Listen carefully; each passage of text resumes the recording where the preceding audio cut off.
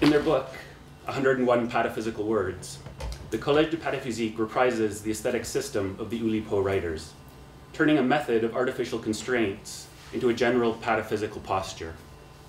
They call it Ouspepo, x referring to the mathematical variable which stands in for an unknown. The Collège writes, Ouspepo is a generalization of the concept of the Ouspepo. Ou signifies to open, ouvrir, po is for potential, x in each distinct case signifies the domain of activity designated by the first syllable of the word. In the book they give several examples. Hispo for history, Fopo for photography, Polpo for politics. Or in the concept of this paper, Ouspepo, an opening to speculative potential. I also think of it as a theory full of holes.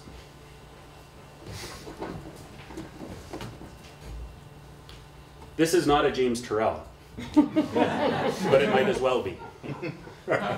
It's not really a sky space. Turrell's room's where one goes to sit and look up at the sky, as much as it is the default state of technological living.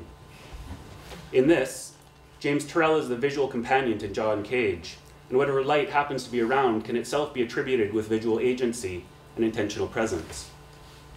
The instrumentalization of the conditions of vision, which says nothing yet about what it is that conditioned vision happens to actually see. The observation of perceptual conditions might be the more important contribution to speculative thinking, but the particularities of what appears to the gaze is the lived condition of conditions. It often forms an exception.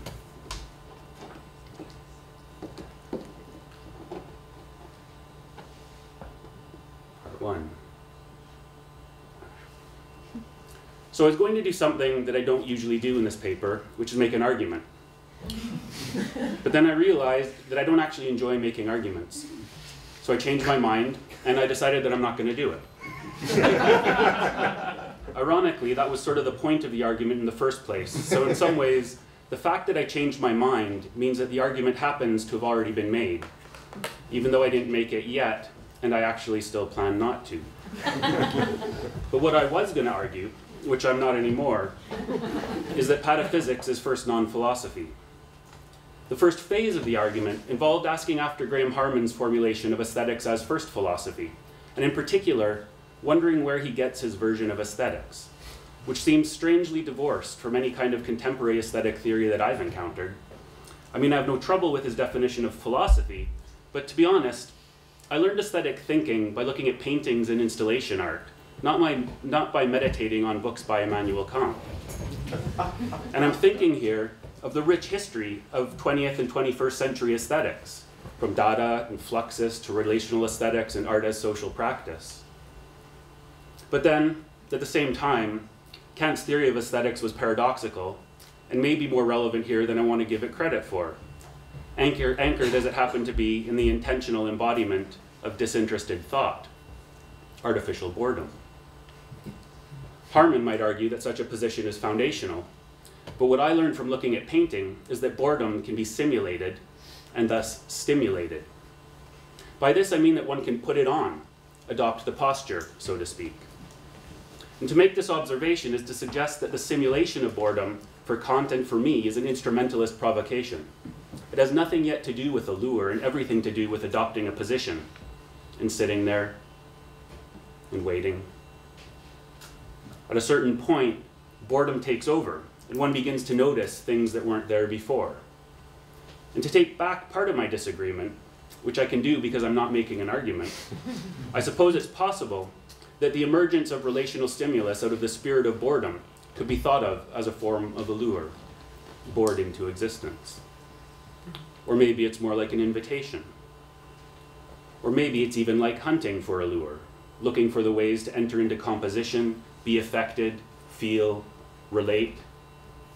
Or maybe it's all of these, even though that doesn't quite make sense. It could also probably be seen as a technological position, but not quite what Harman and Heidegger and other thinkers of technology prescribe as the way a tool reveals its essence only when broken. Aesthetics, for me, is just the opposite of such a search for essences. Aesthetics is more like waiting for a tool to become self-conscious. It's more like how Amanda Butskis describes technological encounter as relational, potentially ethical, maybe even vulnerable. I say vulnerable because it strikes me that to say a broken tool reveals its essence is actually quite mean-spirited. To say that a broken tool is vulnerable and presents an opportunity for empathy is better. But what do I mean by mean? Certainly not a prohibition against treating things as tools, but maybe, since in some ways the mere possibility of a mode of thought that treats anything as a tool is potentially problematic. Instrumentalization rather than relationality. And what's interesting to me is that this actually isn't anthropomorphism, even though it sounds like it. Instead, it's that form of aesthetic theory that acknowledges that media and technologies are not neutral, have predilections, and thus, in a certain manner of speaking, habits and even personalities. And why couldn't one sympathize with a broken tool, adopting a relational posture rather than one of disinterest? And why couldn't looking at a painting or a video projection be understood as an exercise in vulnerability, a place where no signal becomes a sky space? Now, I've broken here with the argument I wasn't going to make and found myself making a different argument, perhaps sympathizing with how my initial thoughts were already full of holes. It would take more work to patch up the argument than I think it's worth, but it takes no work at all to let it be a series of vulnerable ideas. In fact, in many ways, the ideas might even have more possibilities that way, even if the condition of such a position is that the argument remain broken. The first proposition, then, that I'm not going to make is that aesthetics is a capacity to sympathize with vulnerability, Ouspepo, an opening to the speculative potential of vulnerability.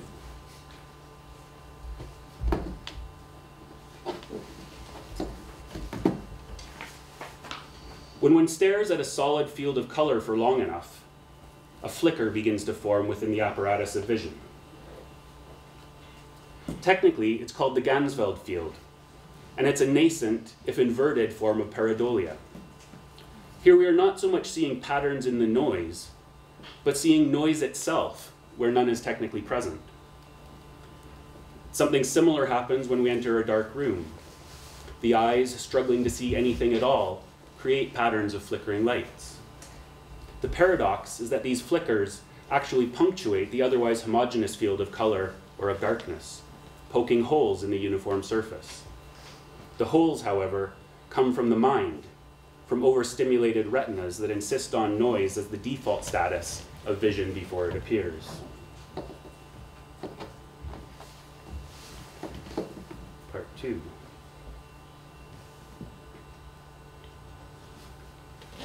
Since we've established that the argument I'm not going to make is already full of holes, I suppose I can share the second part of what it would have been, but isn't, which involved a claim that aesthetics, insofar as I'm looking at aesthetics as a gesture rather than analysis of material objects, actually seems to have more in common with François Laruelle's concept of non-philosophy than with philosophy proper. Specifically thinking about Laruelle's insistence that the destiny of non-philosophy is to exit the constraints of thought and to become a form of philosophical performance.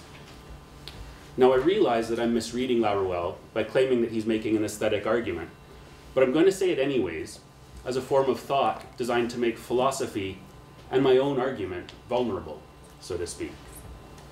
The reason that I think I'm wrong is that Laruelle is upheld by thinkers like Alexander Galloway, Ray Brassiere, and others as a philosophical materialist, more concerned with substance than possibility.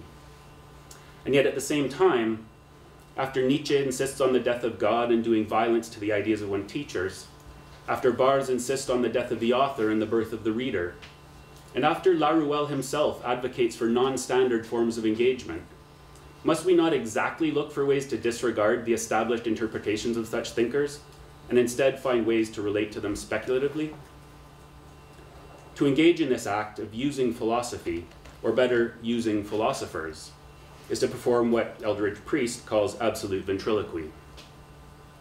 So my misreading is to insist that with a thinker like Laruelle, it's not enough to simply take him at his word.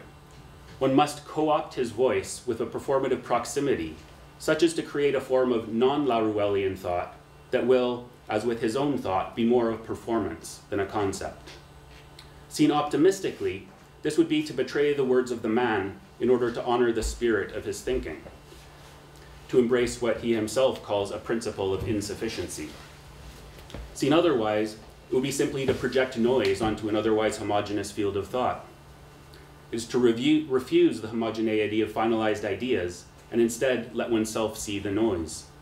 It is to look intently until one begins to see things that aren't there, and to then deploy this emergent form of pareidolia to create one's relationship with the thoughts themselves.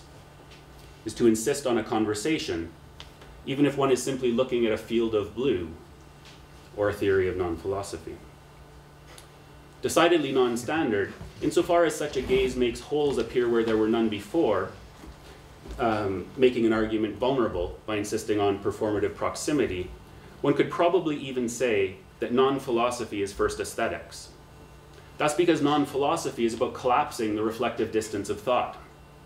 This requires that at a certain point, non-philosophy isn't really itself anymore, losing sight of itself as it has to in order to become what it is, and in so doing, becoming less of the science Laruelle claims it to be, and more of a system of exceptions to its own rule.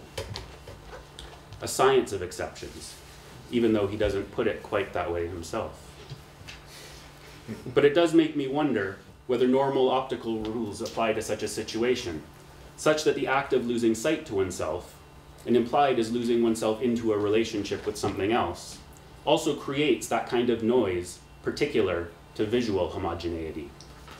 If so, then in order to take this performative imperative seriously, we must also consider the possibility that the pareidoilic apparitions that appear in excess of the homogeneous conceptual field are the whole point of non-philosophy.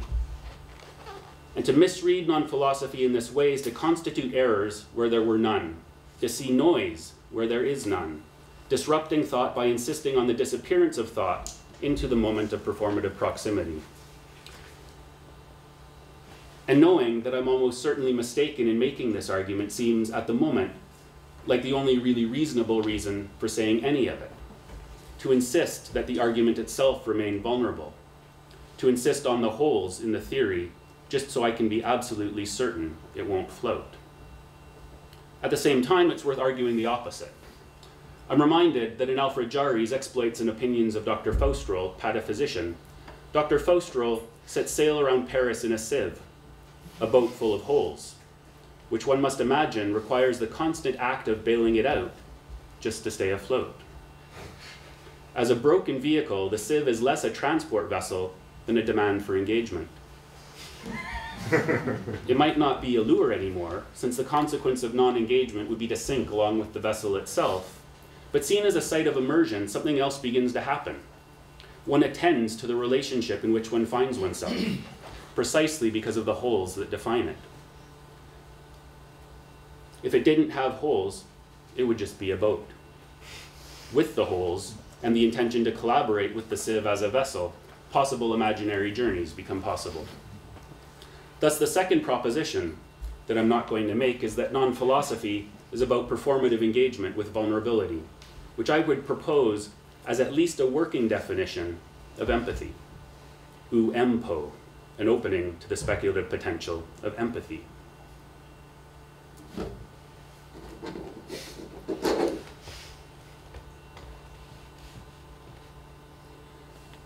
The color blue is one of the slower frequencies of light, and the slowest of the three primary colors.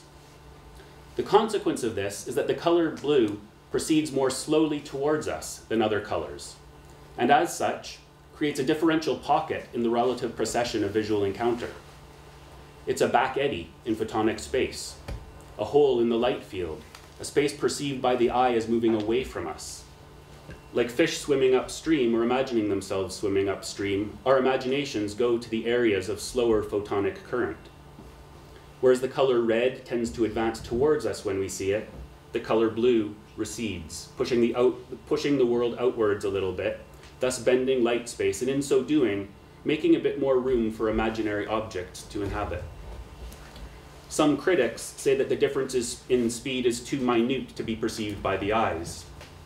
I would counter that even if that's the case, it's definitely not too small to be seen by the imagination.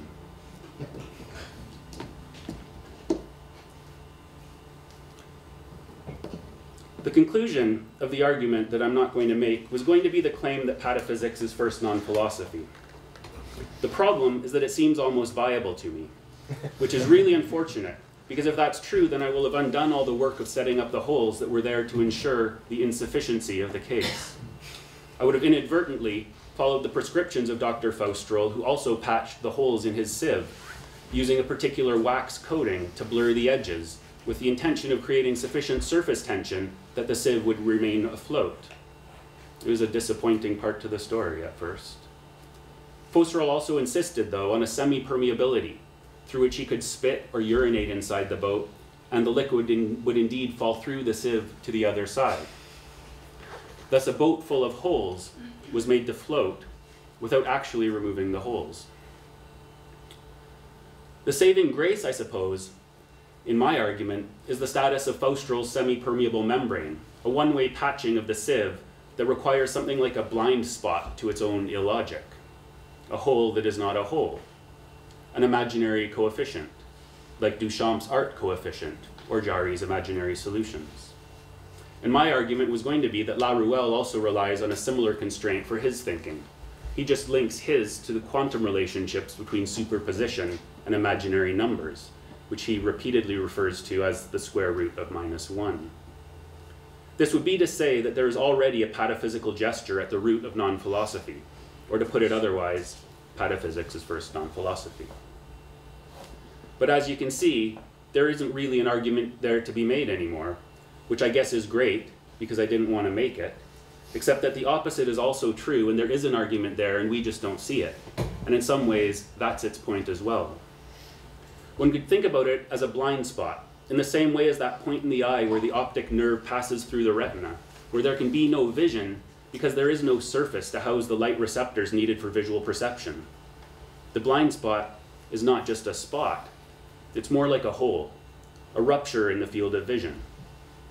And this is significant because, as Roy Sorensen argues, we tend to understand holes not by focusing on what is missing, but by instead noting what fills it in this case, vision. The fact is that we don't see holes. Consequently, for the hole in vision, as for other sorts of ruptures, a different logic of understanding is needed. I would suggest that the logic of the blind spot is one of confabulation, defined by neuroscientist Allard Hobson as a way of, quote, patching up the story by filling in the holes. Except the holes never really go away, which is great, since the entire purpose of drawing attention to the blind spot is to insist that part of everything we see is made up, is to reinforce the stakes of speculation by insisting on the vulnerability of vision. We are already living in a world full of holes, which we optically fill with a semi-permeable imagination. Just enough confabulation to make us feel like the story has the capacity to go somewhere else. But in this sense, a blind spot is also a site of speculative potential. The argument is a whole, and the sieve that is our perception of the world is patched with a series of confabulations. U Con Po, an opening to the speculative possibilities of confabulation, or a hole in its opposite. And indeed, as a posture rather than a proposition, confabulation is not just an aesthetic position, it's also a superposition that is paradoxically undermined by the act of posturing itself.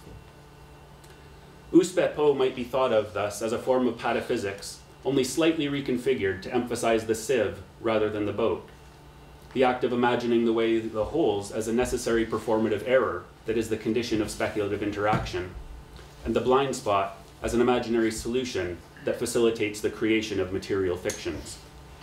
It's a form of thinking that exists in the space created by the optical black eddies of the color blue, the apophatic noise of Ganzfeld thinking, and the speculative ubiquity of broken technological signals. Thus, the final proposition that I'm not going to make is that pataphysics, as first non-philosophy, is a space where the stimulation of technical vulnerability becomes a catalyst for relational confabulation. Thank you.